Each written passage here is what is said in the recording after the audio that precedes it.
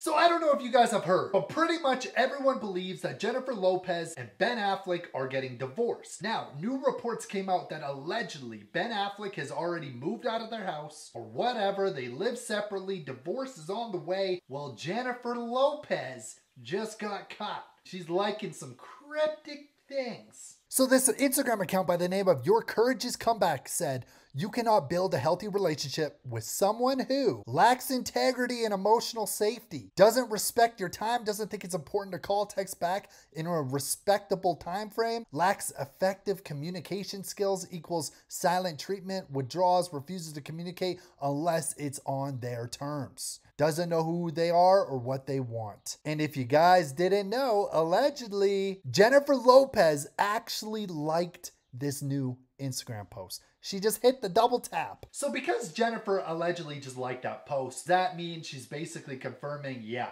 it's done. Because allegedly already moved out, so this might be her way of just sort of confirming it. Because these celebrities, they know how famous they are.